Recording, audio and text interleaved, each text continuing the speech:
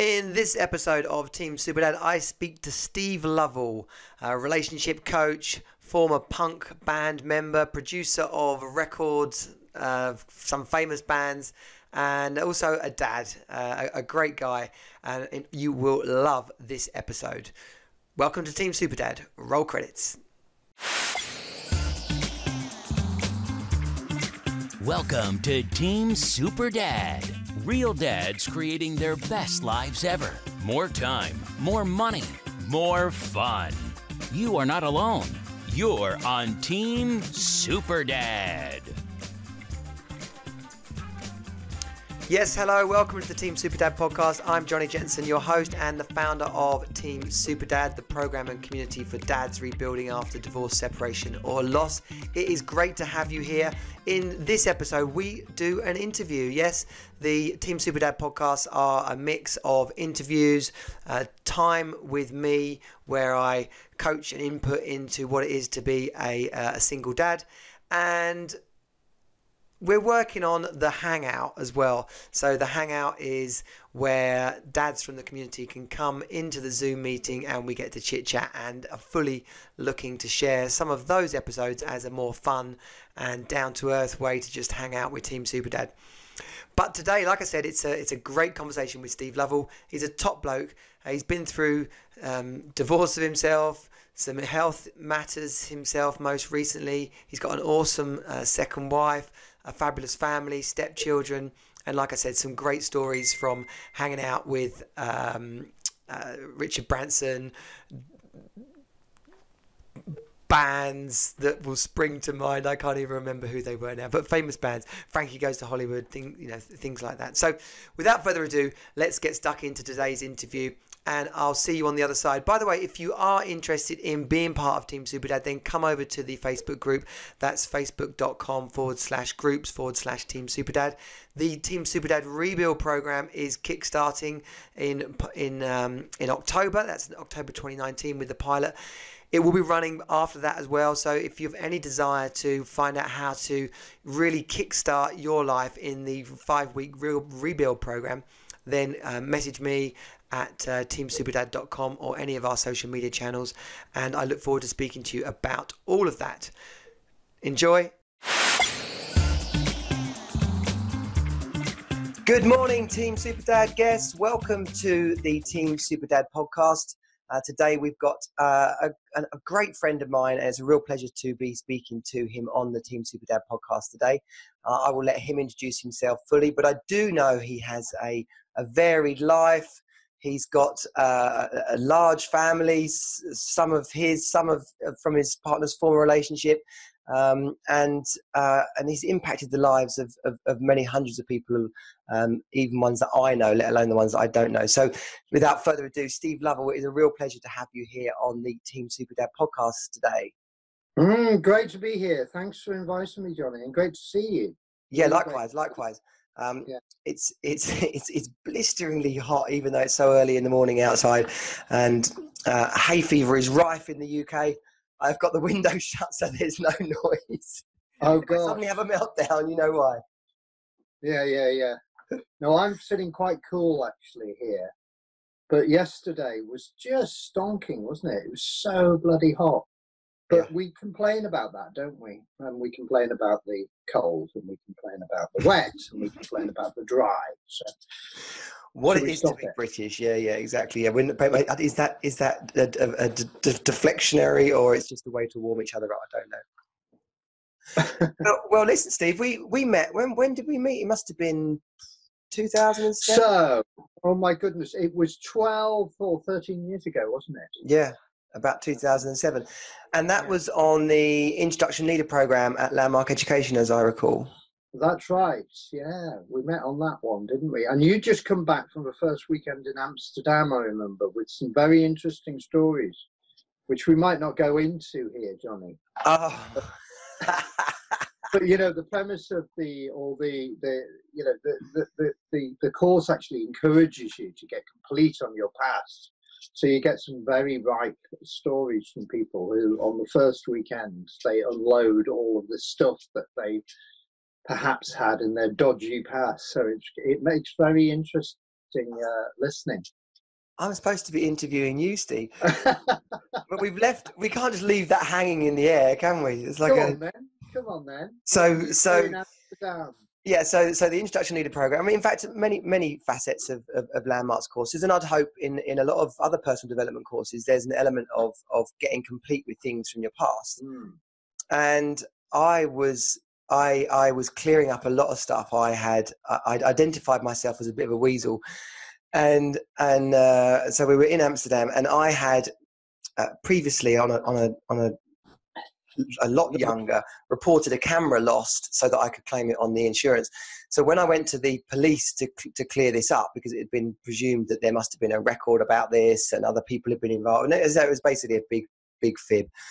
And when I got to the police station thinking that they would say, "Oh, thanks very much, have a nice rest of the day," they arrested me. Put me, and it was late at night. You didn't come in, did you?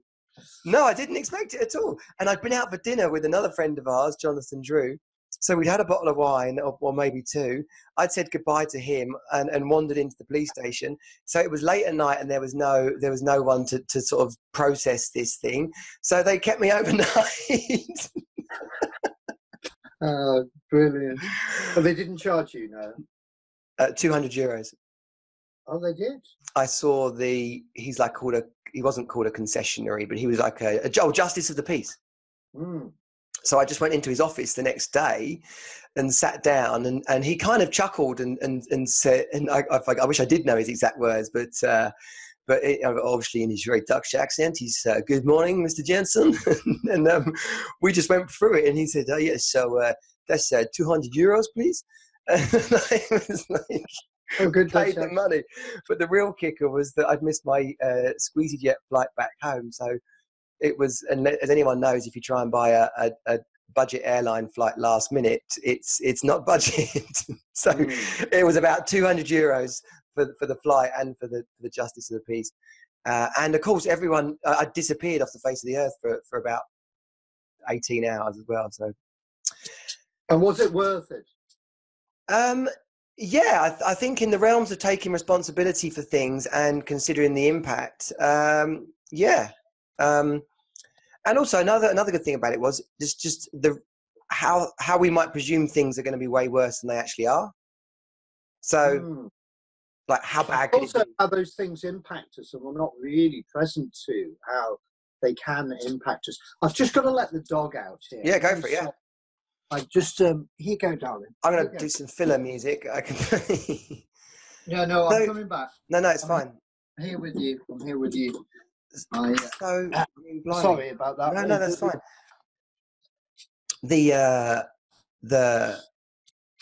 I don't know. I mean, it was kind of funny. Obviously, when I came back and the whole group obviously had got to hear about what had happened. Yeah. As a great example of someone getting completely. Well, it was a real contribution. Yeah, it was a real contribution to people. My family thought I was absolutely mental, which didn't help. Yeah. But all in all, I think if that's who we are in the world, and you take that kind of responsibility for things, then there can only be good things come from it, really. And I think it's a strength of character that you can take into all relationships, into parenting of your kids, subjects at work. You know, I think there's a degree to which I don't mean like goody two shoes kind of level of honesty, but just taking life as real and doing it as it should be done, and the experiences of it. I mean, the first thing I was in, the cell I was in, was like an old cowboy and Indian type thing, like wooden bench, bars, right? And then you could just see out into the rest of the police station. I guess this was probably I could have been there 100 or odd years as far as I know, but it was really uncomfortable. So the policeman said, "Oh, do you want to go somewhere more comfortable?" So I was like, "Well, I've got to be honest, yeah." So then this sort of paddy wagon turned up that was full of absolute bonkers smackheads and people that have been fighting, and I have no idea what, and I'm sat there with all these guys, and they took us to a proper prison, and you had to check in like Blues Brothers style, where you put your stuff, all empty your pockets, put them in at the thing, and then we went to this room, which was my cell, and it was just this like metal bench thing in the middle of the room. Everything else was built into the wall, and it had a TV that had like very comfortable to me. But TV with like 3 channels in Dutch, and I just slept on this sort of plastic spongy thing in the middle of this room, and then in the morning I had a shower in a prison. Wow. Yeah. I hear that. So it was, and then off to the justice. Should I do one then? Should I do? Oh yeah, please do. Yeah, good. Let's have it. Okay, I'll keep it brief. But I used to work for. I knew Richard Branson quite well because firstly I worked for him just in a shop, and I didn't really know him there. But I also produced records for Virgin Records, so I knew him in that capacity. And also I was a guitarist in a band, and we were signed by him. In fact, the only other band he personally signed was the Sex Pistols. Wow. So he got to know us quite well. And then I was on a TV program with him, what have you. So we went back quite a way. But when I worked in his shop, he has these summer jaunts at the Manor, which is a big recording studio, and he used to live there. It's beautiful property. And he invites all the staff and what have you. And he decided to blow up his trout lake at one of the parties as a bit of fun, and killed all these trout. And I'm really committed to animal welfare. Been a vegetarian pretty much all my life, and I was disgusted by this behaviour. So I justified. Here I am actually justifying it now. But I started to rip him off in the shop, and I actually stole from him. I stole quite a bit of money, and I used to, barter in Liverpool with albums. And basically I was a bit of a criminal there, and I got that complete with him. I got in touch with him and said, "Do you remember me? And this is what I've done." In fact, what made me quite nervous, though, I first got in touch with his personal assistant and said, "Look, I'll send you an email, and if you don't think it's appropriate, don't send it on to him." But she got back in touch and said, "You're a very brave man." And I thought, oh my God, what's he going to do? Anyway, he was very gracious, and he said, "Look, no problem. It's complete for me. Just contribute to one of my charities, and then we'll call it a done deal." So that was one of mine. I had many actually. I won't go into here, but I had many incompletions that I didn't realise were in the way of my life until after I got them complete. And then there was just this clear space, there was just this lightness of being that I hadn't experienced before.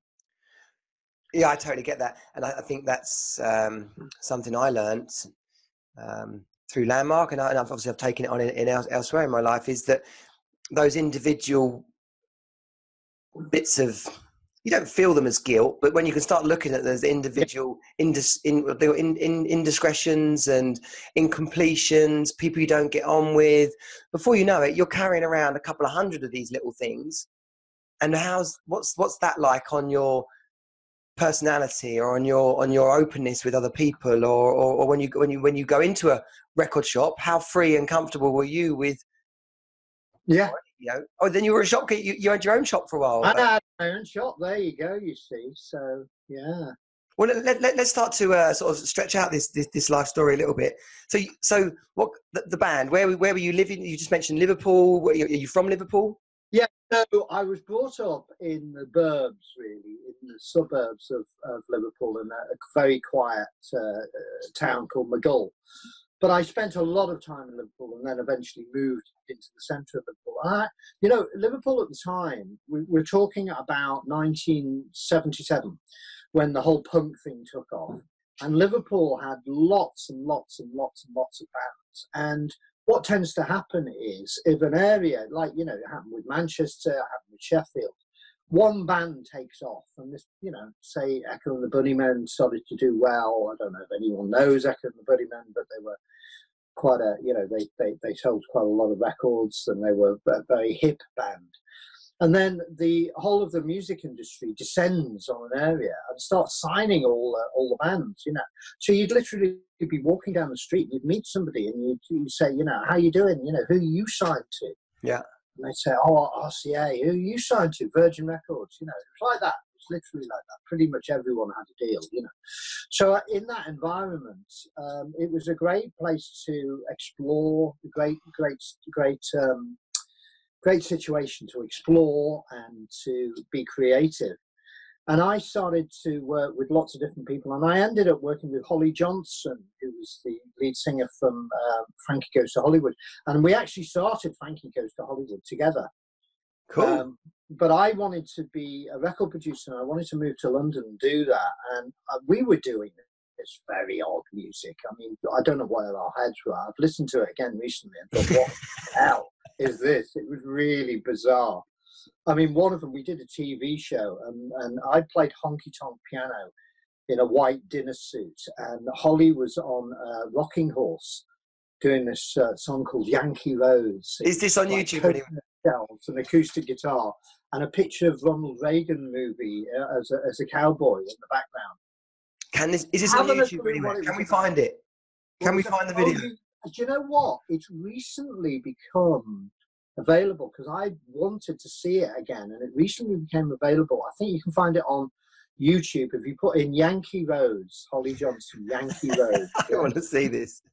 Anyway, so we were going nowhere fast, and then I knew all the guys who ended up in Frankie Goes to Hollywood. I produced them. They were called the Egyptians, they used to be called, and I produced their demos for them. And Holly wanted to go more pop, and they were doing pop. And I just said, well, you know, why don't you hook up with these guys? And he did, and then Frankie was born from that, you know. And I moved to London, and I literally had 20 quid in my pocket, and I started to busk on the tubes. In those days, you could busk. It was illegal, but they'd leave you alone mostly. You know, sometimes you get kicked off the spot, but generally they'd leave you alone. Yeah. And I was busking for about 9 months, and then one day I'm busking in my favourite place, which is Bond Street Tube Station. And this guy comes, and I kind of semi-recognise him, and he chucks me some money and goes, "Oh my God, it's Steve Lovell." And it was a guy called Julian Cope who's in a band called The Teardrop Explodes, and they just split up. And he's a bit of a legend. He's a bit of a nutter and incredibly talented guy. And he said, well, believe it or not, I've just come from a meeting upstairs with my manager, and we were after you as a guitarist because I've always been a fan of your guitaring. And I didn't have a clue. What are the chances of that? He's upstairs talking about you like you're somewhere in the country or on this planet, and you're downstairs busking. That's it. And they were saying, you know, how do we find him? They had no idea how to find me. And there I was busking. And he said, oh, the management will be in touch. And I thought, oh, yeah, I've heard that sort of thing before. Anyway, they did. And he... and 1 second, are you like a believer in the sort of universe and synchronicity? And yeah. Do you know what I'm a believer in? I'm a believer in I get to say how my life goes, no matter what the circumstances are. That's it. And you know, if I'm playing music, I'm playing music. It doesn't matter where I'm playing music. As long as I'm playing music, something will happen. That's what I really have always stood by, you know. So I just, you know, whether it's just ridiculous optimism or not, I don't know. But I kind of believed it was just going to happen. It's just going to happen somehow, you know. This music time, are these wild times? Are you drinking and boozing and doing other stuff, or are you quite a sort of level-headed guy? I mean, I don't know, what madness time or... I think if you look at my record next to a lot of people, I'm pretty sober, really, you know, and pretty controlled. But it was a very dysfunctional industry to be in. Excess was the norm, you know. Yeah. You didn't get to bed most nights, you know, until the early hours in the morning, and you generally, there was a lot of drugs, a lot of drink, and it fun. Wasn't a healthy life. It's always a question I'm curious about, because you know, recreational drugs and stuff, and raving, and the sort of the generation I've grown up in, you know, those kind of subjects for me were speaking personally, were always fun. There was never a degree of peer pressure or doing it out of some sort of hope to be happier or anything. Was it, you know, was it similar for you, or was it fun for you, or done out of necessity or to fit in, or you know, that kind of question? I was always the last man standing, to be honest. I was always the one. Let's have one for the road or whatever. I was always that, And I had a history in the family. My uncles used to like a drink. My mum and dad did, and it was just the norm. It was just normal for me to. And then I went into that world, and there was no reason to say no at the time. I was fit, I was young, I could handle it. And it was only later I realised, when I moved out of London, which was about 20 years ago, 21 years ago, I realised the impact it had on me, because my health wasn't great, and my mental condition wasn't. I was going to say, mental health, physical health, all of it. Mental health, not great. And I hadn't seen it while I was in it. We don't, do we? It's just the water we swim in, it's just, you don't see it. Normal. And until I got out of it, it's just normalised. And so when you say got out of it, there was a catalyst for leaving the industry or leaving London, or what? Well, so how it progressed was, let me just carry on with the story a little bit, just to give you some background. So I met this guy, Julian Cope, and he invited me to play in this band. I became his musical arranger and guitarist. And then it didn't work out with a producer we got in. We went in to do a single. And this producer, it didn't work out with him for one reason or another. And I said to Julian, look, I can do this. Give me a job, And he listened to some of my past work that I've done, just demos of people, not masters, but just demos. And he said, okay, let's give it a go. And at the time, the record company just wanted to wipe their hands of it. Basically, they didn't know what to do with it. So there I am in Rack Studios, which is St. John's Wood, beautiful studio, owned by Mickey Most, who did a lot of the hot chocolate and all of the sweets and bands like that.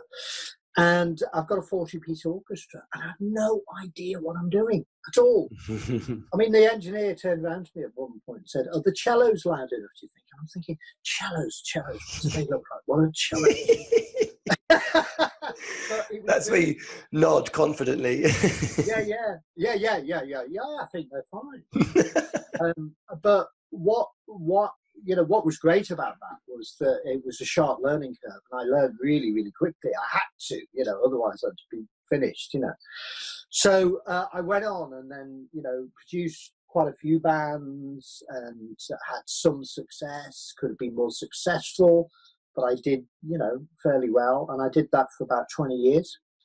And then I started to think, this isn't the life I want, I remember what I used to do is I'd go from a break from the studio, right?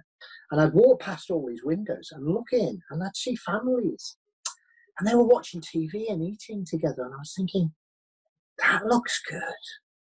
That looks good. I wonder if I could ever have that in my life, Yeah.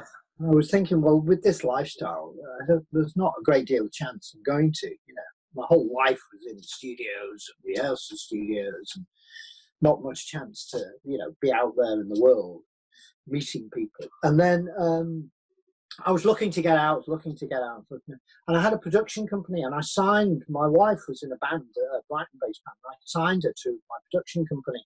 Right. And she had a ready-made family. She had 3 kids, split up from a relationship. We're jumping ahead here, aren't we? No, that's fine. It's good. We do only have an hour or so anyway. And we've got to think of our podcast listeners. So, So anyway, so from that point, I realised here's an opportunity to get out. And I literally just disappeared from the music business. I thought, I'll earn a wage, I'll do anything, I'll paint, I'll decorate, I'll Reginald Perring. For our British sitcom fans, you did a Reginald Perring. I did a Reginald Perring, and I just absolutely disappeared, And then I realised, oh my God, this is what I want. This is it. This is it. Family is what I was looking for a long time in my life, and I've been in denial, really. Yeah. Yeah. So that the end of that. And what was that? So it's Rachel. It's your wife, isn't it, Rachel? Yeah. Yeah. So she's in Brighton. You've moved down to Brighton, and yeah. And what did she think? She was getting a record producer, and then you said, no, I don't want to do that anymore, or she was funnily enough in on the plan. A really funny thing happened. I'll tell you really quickly. Okay? Yeah. You know, when you get married, I was in London, she was in Brighton. She went along to the registry office, and you've got to just in fact, the council office, and you've got to fill out a form, and you've got to put spouse's profession. And she put painter and decorator, because at that point I was painting and decorating.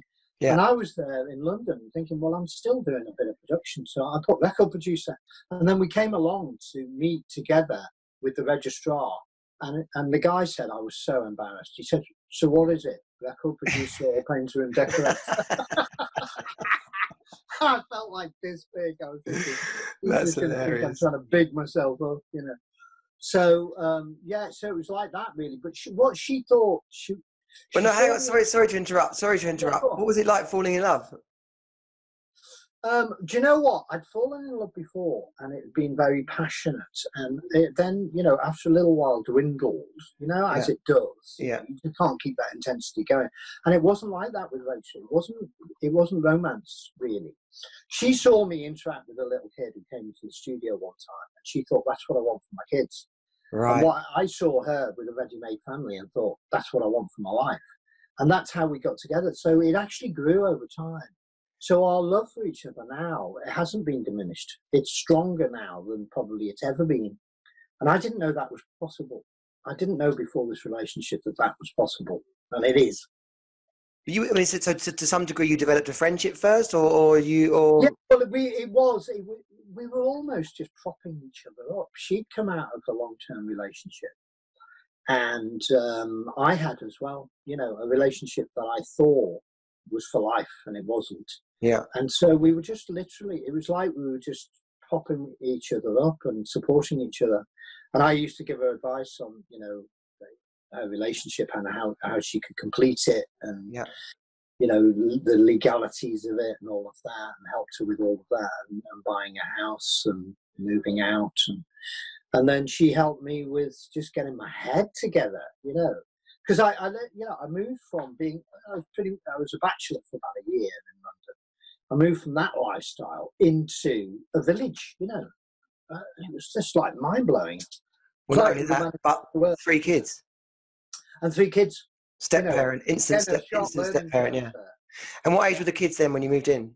So Sid was 5, Daisy was 9, and Fred was 13.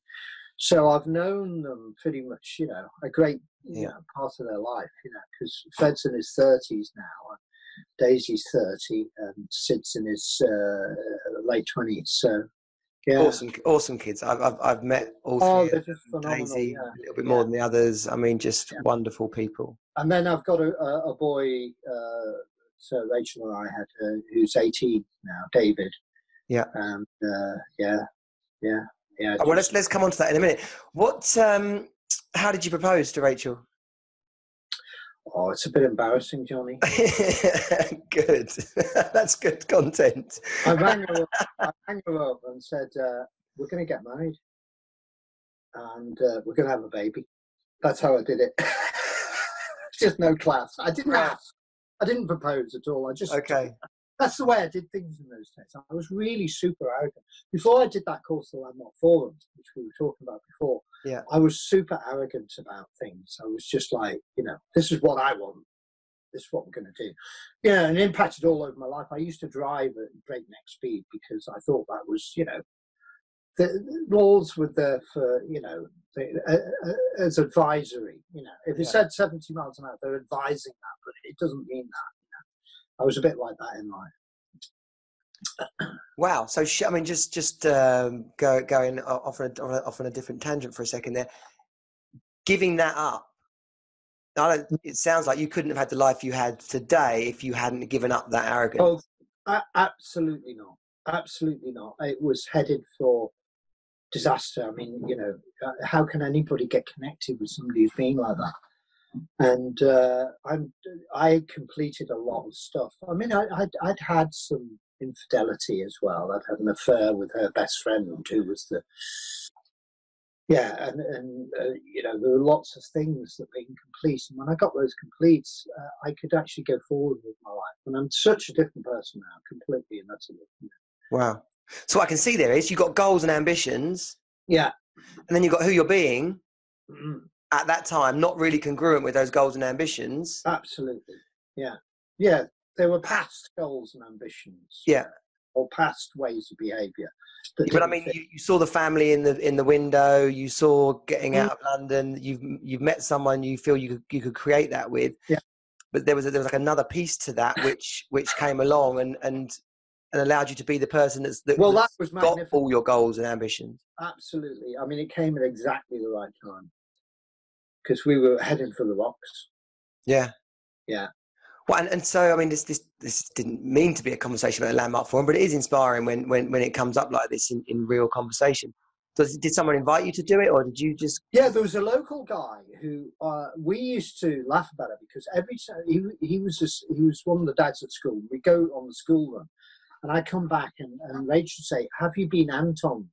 And what she meant?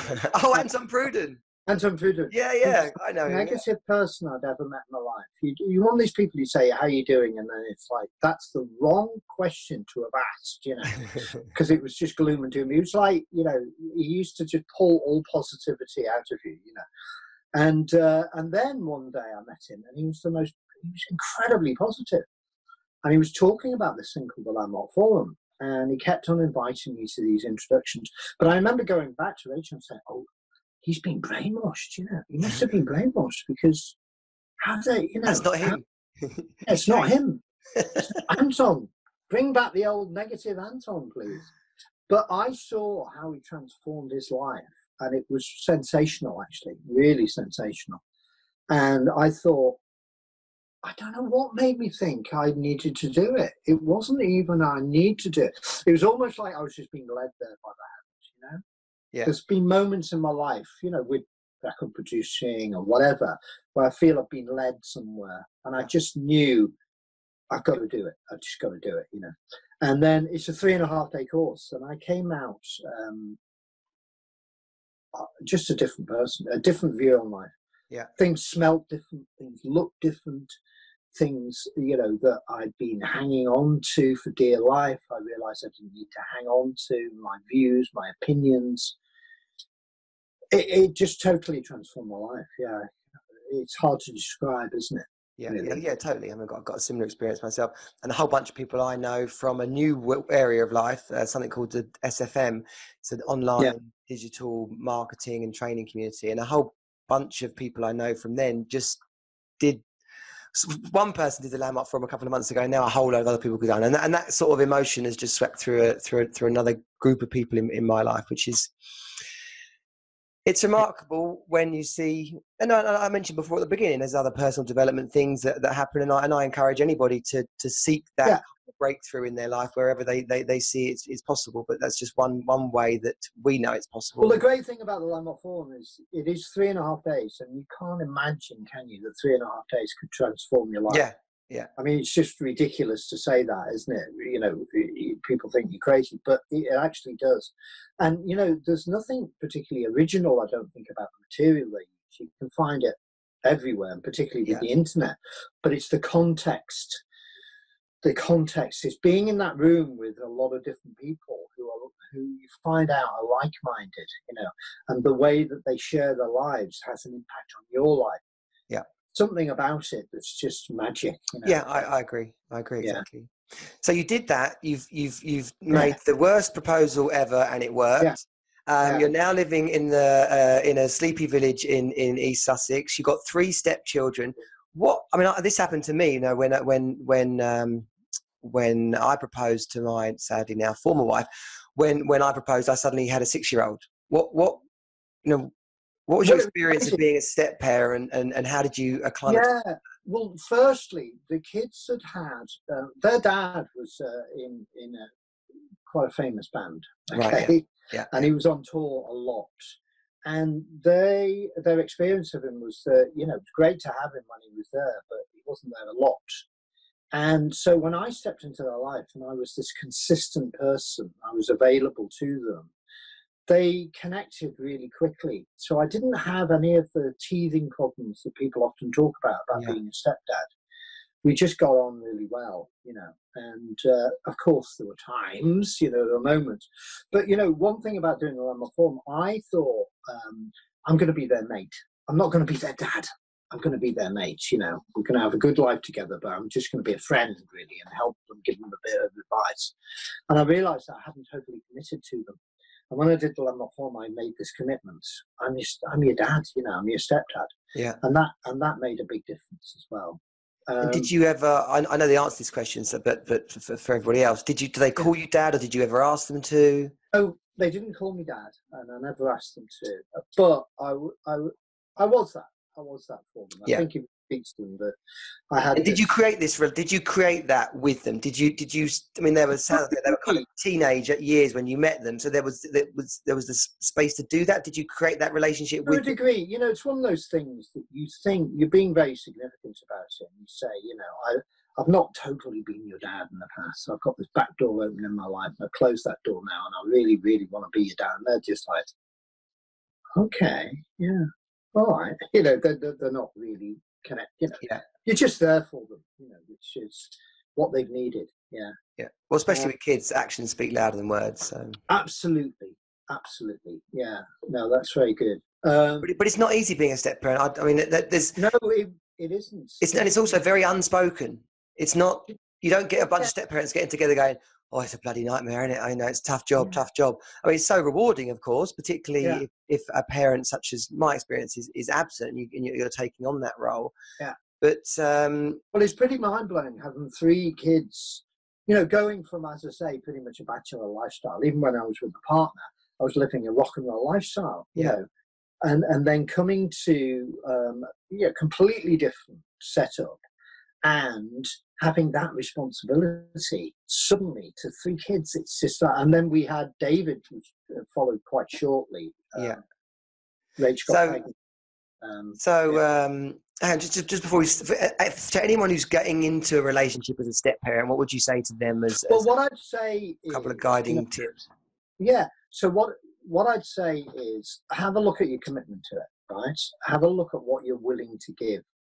Because context is everything, you know, and if you can create this context, so the context I created was we're going to have a fun, joyful, fulfilling relationship, you know, and inside of that, you can base the whole of your life. You know, you can see where it's not working, you can see where it's working. So I think it's really getting your commitment. What are you really committed to? Because don't get involved. You see, with kids, you can't just back away from it. You know, you can't just get involved and then go, no, I'm out of here. It doesn't, you know, for kids, that's a huge deal. So make sure that you know what your commitment is, firstly. And then I think, you know, the kids never had a sense of being dominated. I'm not one of these parents who say, because I told you so. Yeah. So what I did was I always explained to the kids why I was doing something. And I also, a little bit like a dog with a bone, I wouldn't let anything lie. You know, if there was an angry voice, get it sorted and get it sorted now. I think that's really important. So things weren't brushed under the carpet and come out later. So I just sit them down and just talk and talk and talk and talk, you know, and probably to the point where they were just like, oh, shut up, for God's sake. But it worked. It worked because then they felt it was partnership rather than me, you know, being the wise adult who knew it all. It was very much partnership. Yeah. And I think that is incredibly important to create that sort of relationship. I mean, I don't generally share this that often because people think, well, for a start, they think you're sort of bragging about it, and they also might think that it's a little bit weird. But I have never, ever argued with my boy David, and he's 18 now. Never, ever, not once have we ever had a disagreement. Wow. And the reason for that is that he doesn't experience being dominated. Yeah. And I don't have the experience of having to dominate. Hello. Hiya. How you doing? He says, how you doing? He says, how you doing? Okay. It's in the picnic bag downstairs. We took it to the picnic yesterday. It's in the kitchen. See you later. Who was that? That's Rosie. That's Rosie, of course it is. Oh, yeah. Yeah, like that, really. But, you know, I think the main thing I'd like to communicate is you're going to get it wrong. Yeah. Don't worry. You're going to screw up. Yeah. Don't worry. It's okay. As long as you're giving love to them, it's okay. Yeah. Yeah. And so back to David, when Rachel told you she was pregnant, I was super delighted. I was super delighted. We were actually, how old were you? oh God, hold on. So 18, I'm 64 now. So it was 18 years ago. Can you work that one out? You're 46. There you go. I was 46 and I thought my time's over. I didn't think I'd ever have a kid. And Rachel had 3 kids. She actually lost one of them. So she'd had 4 kids. And she did it for me, she did it for me. And obviously she's very glad she did it. It wasn't forced to do it, but she did it for me. And it was mind-blowing. It was just a fantastic experience, yeah. Were you at the birth? I was at the birth, yeah. Well, she'd done it quite a few times before, so she was very much like relaxed about the whole process. Just Monty Python, pick that up for us, will you? yeah, exactly. It was a bit like that. Well, I remember the morning of when she realised she was in labour, I was getting ready for work, and she said, "I don't think you're going to go to work today, darling." And I went, "Why?" She said, "Well, contractions. I think we're going to have it." I said, "I've got a time to make a sandwich," because I thought, I'm going to be there all day. But it was pretty, it was almost like she was holding my hand, to be honest with you. Yeah.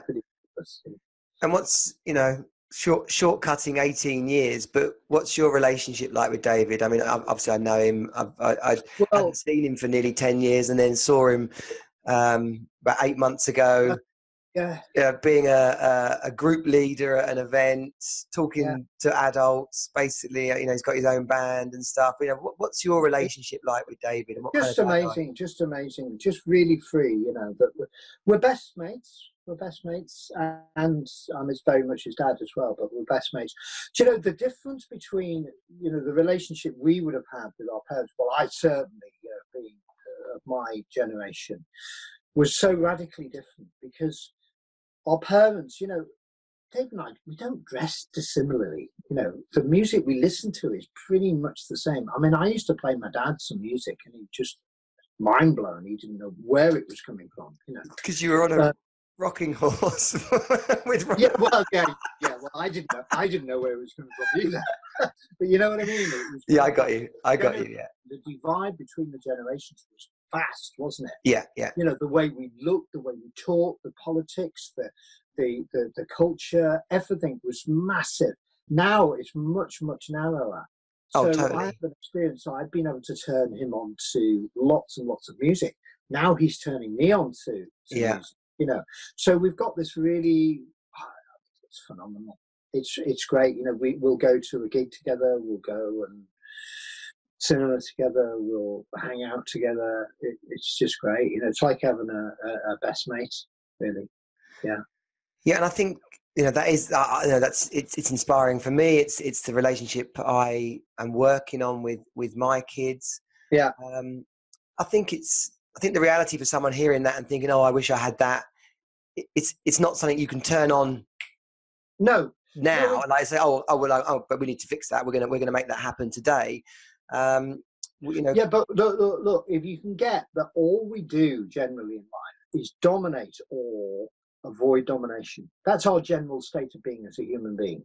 Yeah. So out there in the world, we're looking for agreement with our belief system. A belief system we haven't even created.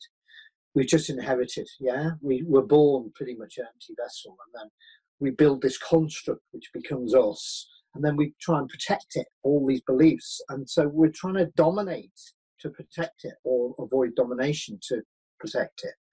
And if you can get that, then you can just realize, this is how I'm communicating to my kids. I'm asking them to clear up their room because I don't think it's a good idea to have a scruffy room. Who cares? Who gives a bloody damn? Okay, they've got a bit of a scruffy room. Maybe it is good for them to tidy up again for personal hygiene, what have you. But don't make it an issue. Don't make things an issue. Yeah. Don't try and thrust your ideas onto them. Give them freedom to discover, And I think if you start doing that, like from today, start doing that and not relating to them as, I think, we relate to them as kids, like they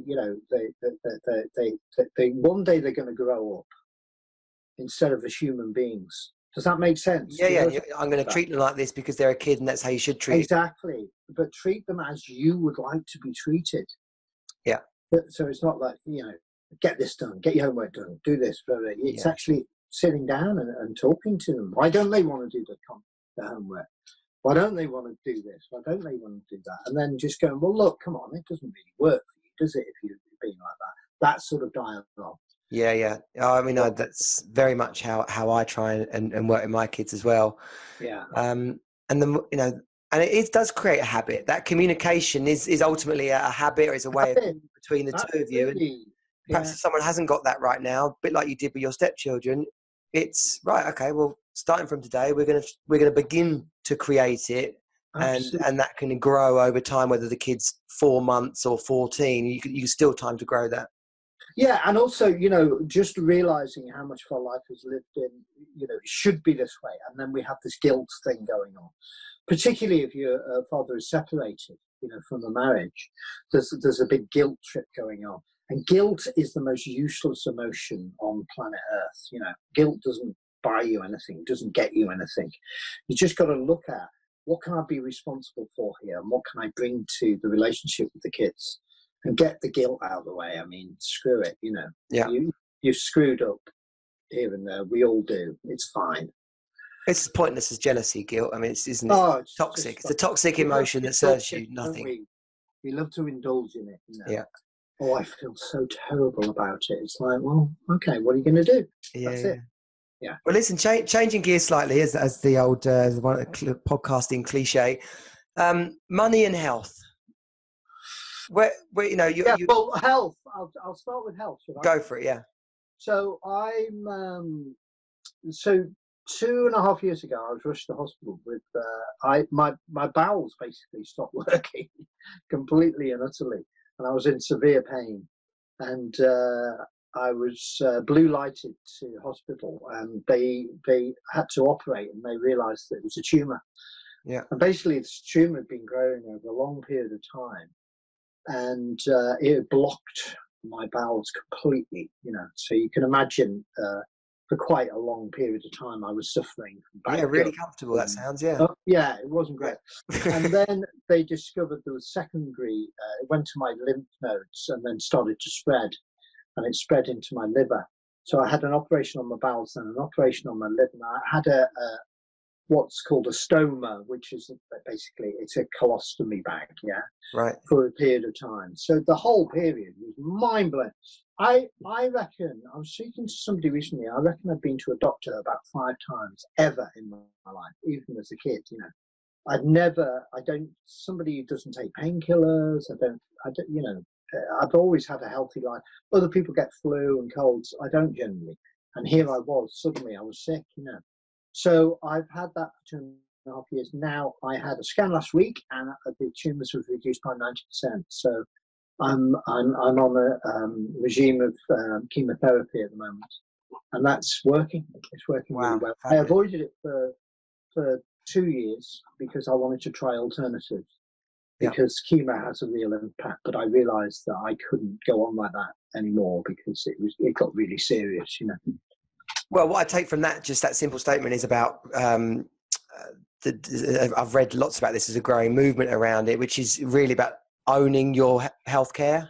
Definitely. I mean, gospel what someone tells you you have done. My Macmillan nurse to go on this forum, and it's basically people who have either experienced cancer or they're in their family, and I got off it within about 2 minutes because it was all negative. The whole thing was negative. It was basically people complaining about their condition and being victims of their condition. And I decided at that point, I'm not going to become a patient. I'm not going to, I don't wake up to cancer. I wake up to a great life, and there's something to deal with. There's something in my body that needs to be dealt with. Yeah. But it's not going to consume every moment. I'm not going to be thinking about it every moment. I get to say how I'm going to be around it. And how I'm going to be around it is I'm going to live life to the max, no matter what the circumstances. Yeah. So, you know, I've written a book in the time I've had cancer. I've made an album in the time I've had cancer. Next week, my wife and I are going to go on an adventure to Europe in our new camper van for 3 weeks. You know, I'm involved in a lot of stuff still. No, that's awesome. I think that's made a difference. Who knows what makes a difference? We don't know. I think if you do research it, then that does make a difference. Les Brown, a speaker probably people have heard of, a degree of his YouTube, videos, he refers to his cancer and how it very similar. He doesn't refer to it as his illness, or he doesn't refer to it as this fighting it. People like to say, yeah, exactly, yeah. He's just like it's here and we're moving through it. It's on its way. You know, it's like this time shall come to pass type thing. And yeah, that's very much how I've approached it. But that's how I approach life in general. You know, you can be a victim, you know, of your circumstances, or you can say, look, I get to say how it goes. I've got these dodgy circumstances, but I get to say how I'm going to be around those circumstances, you know. Yeah. It's really, as I say, you know, I haven't been consumed by it. Yeah. It's not in my every waking thought, which I think it is for a lot of people. Well, I can see how the people around you are either wrapped into that sorrow and misery. You then create an atmosphere around you, your whole environment becomes negative, or people are inspired by who you're being and the future you're creating in like, I'm hanging around here, we got stuff to do. Well, people rarely mention it to me because how I'm being is I'm just living life, you know. Yeah. So they don't even get involved in a conversation about it. They'll mention it maybe in meeting, but briefly, but that's it. You know? Well, yeah, I said, speaking personally, it's bloody great that you're here and we're doing this. So that's all positive for me. Yeah. I could have been a goner, very. And how does this outlook relate to finances? You know, some might think that the industry was all glamorous and you were, you know, there was a wash with the money or something, and then you're suddenly a painter and decorator with 3 kids, and you know what in regards to and the relevance of this, you know, obviously for people in families, finances can be tough. People who are separated, finances can get really tough when suddenly what you had becomes halved or even less. Yeah. How have you managed your financial journey and dealing with money, whether there was lots of it or not enough of it, and where's that brought you to today? Well, you know, how I used to be with money was really irresponsible as a record producer. I mean, you know, people would pay you vast amounts of money in cash, you know, and I used to put it in the attic, and then I related to it. How much have I got? Have I got this much or this much? It wasn't a pile, you know. Yeah. How much should I spend this weekend? Oh, I'll spend that much because I've got that much. I was like that, you know. Yeah. And then, you know, when you've got a family, obviously you can't be like that. And you're right. I mean, I went from this, you know, you go down on a Saturday morning to go out, and there's a check for you're pretty skint, and there's a check for £20,000 suddenly arrived, you know, and it's just like that's how I live my life, you know. So it's all the famine or feast. And with the family, you know, I started to have to be responsible. But there was something quite romantic about just earning a wage and actually putting effort into it. But what my wife and I did, we learned to live simply. So, you know, my experience is that if you've got money, you buy a much better bottle of wine, say, but your actual experience of it isn't any different from a cheaper bottle of wine. It might taste different, but your actual experience isn't any different. So when you've got money, it doesn't mean that life suddenly is, you know, a rosier picture. You know, I mean, obviously you need a certain amount just to survive, but I've survived on so little and learned to. For us, going out for a cappuccino used to be the big treat. Like we wouldn't even do that. We wouldn't even do that, you know, and certainly not buy a sandwich out or anything like that. So we learned to live like that. And there was a non-attachment to it. You know, we weren't attached to it. We were fine. Yeah. Still having a great life together. So when I started to earn a little bit more money, it was just, I was happy anyway. So I related to money as like, it wasn't going to alter who I'm being. I was either going to have it or I wasn't going to have it. And I've got a freedom around money. And I've actually found, since I've had cancer, that I'm earning a huge amount more than I've earned in the past. I'm doing less work. But I think also we undersell ourselves often. I don't know if you've had that experience, Johnny, where you kind of think, particularly I started a coaching company. I coach relationships, I coach personal coaching. I do business coaching. I don't do actual business. I do how people are being around their business. Yeah.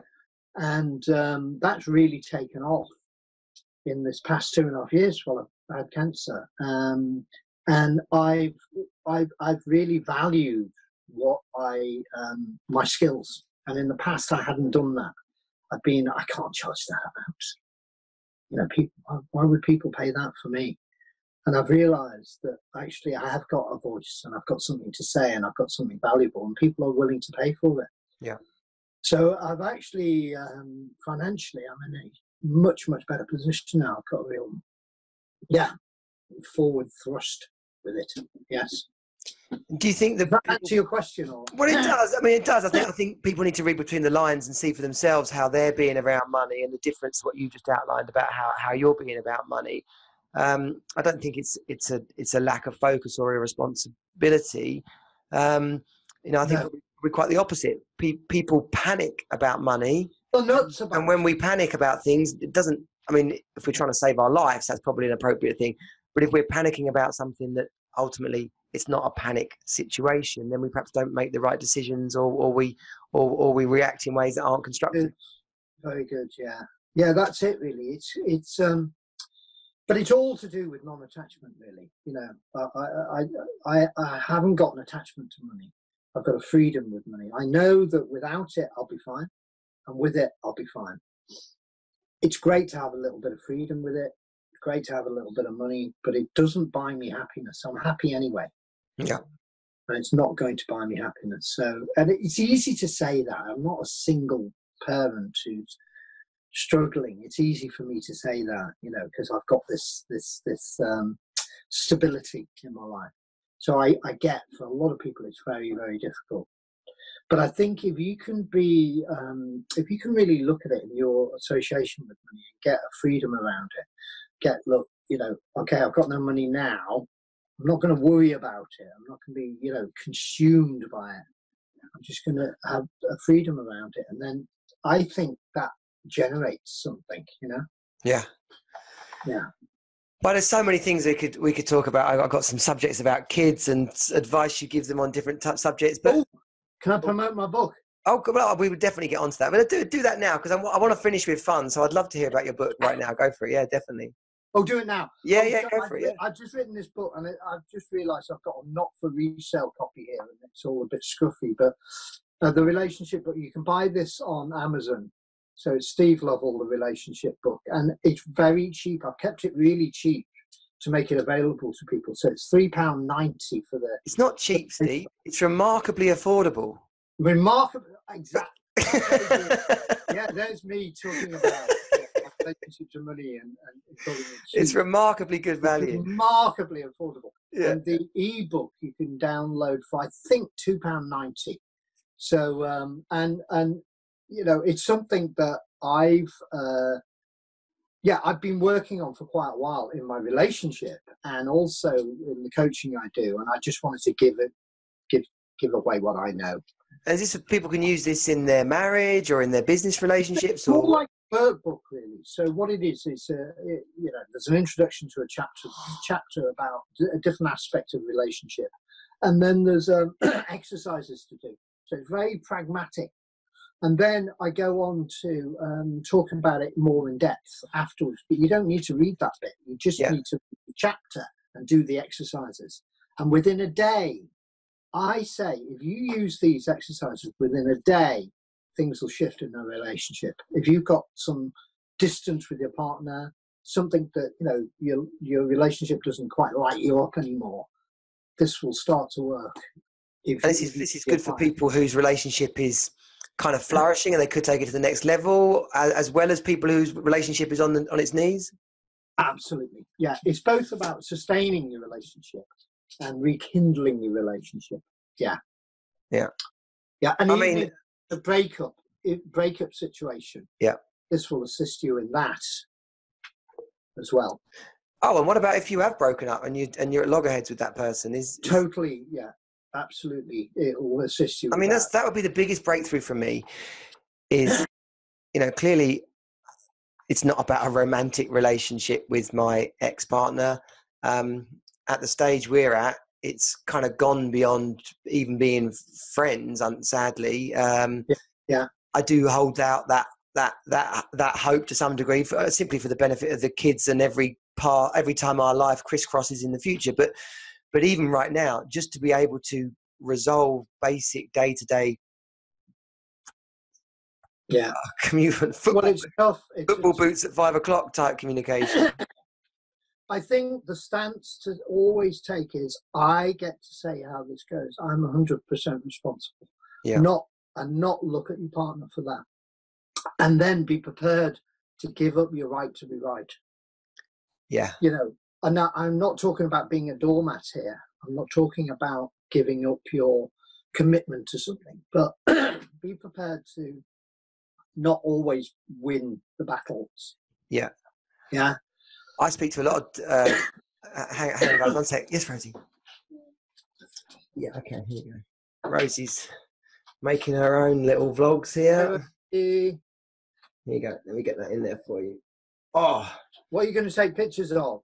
She's making her own videos, making her own vlogs.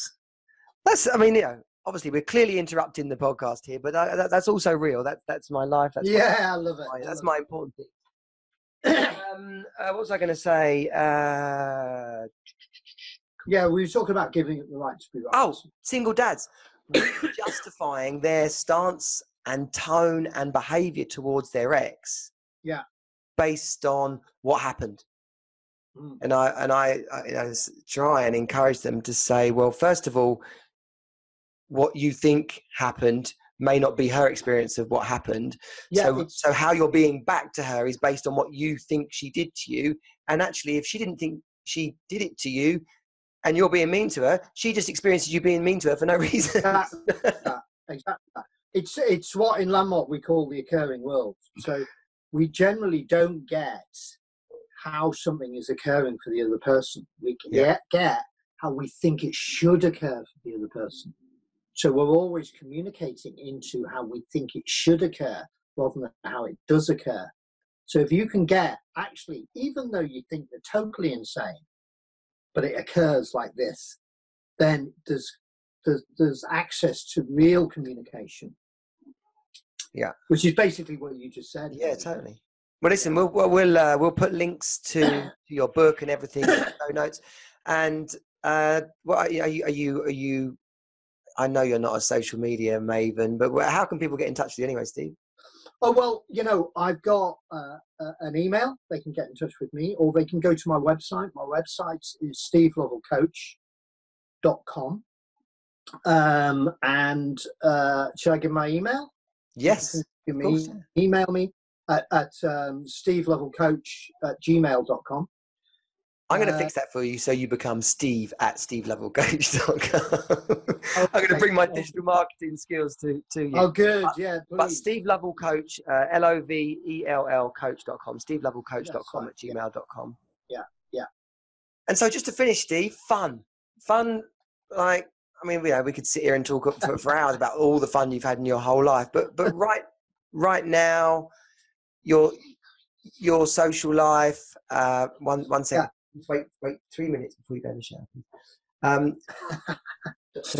I'll come back to it. Yeah, well, fun for me. What's your source of fun? How do you keep your friendships? We've spoken a lot about your relationship, but in terms of your friendship and your social life, what's your access to fun right now? And are you? My wife says to me, every day has to be Christmas for you, doesn't it?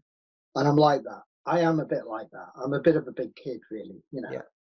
I love ice cream. I love just the simple kind of enjoyment of food. I love food. I love being creative. It's very important to me being creative. So creating music and what have you. But I think it's very easy as you get older to just get weighed down by all of the significance. The more mortgage and all of that. And you've really got to just create it, create that fun time. And I just enjoy, like I was saying, the simple pleasures in life so much, get out there, looking at the sky, going for country walks, just, being with the kids. Those things that we kind of take for granted, really. I think that's what's important to me, just engaging with those. And fun is very much with other people as well. For me, it doesn't just work to do it on my own. Being with other people and generating it together. We've got 20 people coming over to the house tomorrow, landmark people. I'm going to cook loads and loads of food and just, going to go in the garden in the sun. And, that's fun to me, real fun. Yeah. If you're around, Johnny, please drop Tomorrow, in. that's Monday, isn't it? Or today? Tomorrow, Monday. Monday? Yeah. People that lunch on Mondays. Oh, you mean tomorrow? No, it's evening. Tomorrow night. Okay, I got that. And I guess just finally, laughter. Do you get to laugh enough? Probably not as much as I could, but I do. I'm somebody. I have to run past what I'm going to say often to my wife, because I'm somebody I can say really inappropriate things and I can see fun in everything, Yeah. So I used to get into a bit of trouble, but so I run it past my wife now. But laughter to me, I'm not a big sort of comedian fan and that sort of, but I like just generating the ridiculous, And I am kind of a little bit known for being a bit stupid, really, A bit silly. A bit silly, but it's, it's great, isn't it? I went to, just really, really quick, have we got time? Yeah, of course we have, yeah. I went to see the Dalai Lama, Gilmore, the guitarist from Pink Floyd, had organised this. He's a Buddhist. Right. And it was up at the Ali Pali quite a few years ago. It's just a little festival, very intimate. And the Dalai Lama came, he spoke with all these different religious leaders. And they were all sort of, talking about Christianity and being a Muslim. And they were very, very significant. And as they were speaking, the Dalai Lama was going like this. Yeah. What's he doing? And there was a little girl in the crowd, and he was just waving to her, and he was just being so free, so not significant, and having real fun. And then he came on the mic, and he was just making jokes, and I thought, oh, isn't that amazing? Yeah, that's what transformation is for me. That's what liberation is, when you can drop the significance and just get, life's for living, and just bite the arse out of life. Bite the arse out of life. Love that. That's it. That's my leaving comment. Well, that's what, I did a whole bunch of these podcasts to start with, and they were all a bit serious. And I didn't intend them to be serious, but what I wanted them to be was real, and it was speaking to people who I thought could help dads, and the context was all about what do you do when this happens, and what can you help dads with that happens, and I shelved it for a while and just went back to the drawing board for me to connect with. I'm listening to a podcast and it's going to be for dads. Then what do we want to do? We want to put it on for an hour whilst we're cooking in the kitchen, have a bit of a laugh and feel and be a little bit empathic, maybe challenged by some ideas, and ultimately have a couple of giggles, and that's an hour well spent. Absolutely. And you never know where inspiration comes from, do you? You can be very significant about it. Yeah. And inspiration can come from, a very different angle than you think. Yeah. Yeah, totally. So hopefully we've inspired a few people here. Maybe Steve, not. And I apologise if we haven't, but thank you. No doubt we have. And there's so many things we haven't touched on. Even as I'm wrapping up here, I'm thinking about things from our past and things you told me to do or not to do that I didn't listen to. And you naughty boy. Exactly. But Steve, hold your book up again. Let's have a quick one more look at that. Relationship book, Amazon you can buy it from. So yeah, and I've seen some of the testimonials for that already, so I'm actually going to get myself a copy and plow through that. It's a quick read anyway, isn't it? It's fairly quick read. Yeah, and you don't have to read it all to get results. Awesome. Well, Steve Lovell, thank you so much for being on the Team Super Dad podcast. Good friend, even someone who's inspired my life. like I said, it's not easy being a stepdad, and knowing those 3 kids that have been part of your life, I know how touched and inspired they've been by you. David is a real credit. He's as well as being a little you, he's such a character in himself, and I love how he doesn't worry about conventions. He's so much his own spirit, and that's a testimony to any parent as well. Yeah. And your relationship with Rachel, such a strong couple, and the people around you are so benefited by you being in their lives. So thank you for being here. Johnny. That's a great acknowledgement. Thank you, Anna. Yeah. I wouldn't be able to receive that in the past, but I'm receiving it now. So thank you. Awesome. Thank you, Steve. I'm going to I'll stop recording. We'll see you soon. See ya.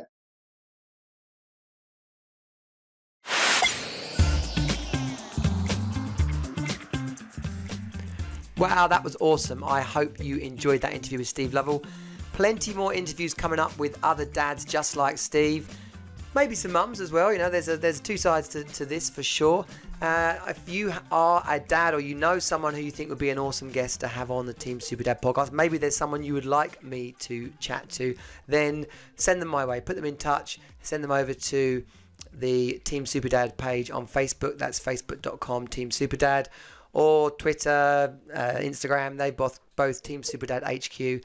And of course, you can email me at johnnyjensen@teamsuperdad.com. What's coming up next? Well, the rebuild program there's the kickoff, the pilot in October. If you are interested in being part of that, then there's loads of benefits and bonuses for being on the first group. So get in touch with me now and speak to me about that. If you're listening to this on like a box set, if you're binging this, then you can be sure that the rebuild program will be kicking off in just a couple of weeks. Probably they run every 2 to 3 months, so you can be sure there's one coming up, and you can get inside the Team Superdad HQ. That's the insider group with the regular coaching sessions and meetups, and basically getting all the help and accountability and support you need from both myself, other coaches, and the rest of the Superdad community. Subscribe to this podcast. Please share it. If you're on YouTube or watching the video anywhere, then please also subscribe there and hit us up some likes. You can be sure they are all go towards promoting and helping the Team Superdad. That is the problem of trying to speak too fast. That is the best way. Liking and sharing and putting reviews in for this podcast, for this video, subscribing to the channel. That is the best way of helping me make the Team Superdad podcast and community as successful as possible. So your support is welcome and appreciated, much like your time today listening to this. Team Superdad out. I'll speak to you soon. Bye.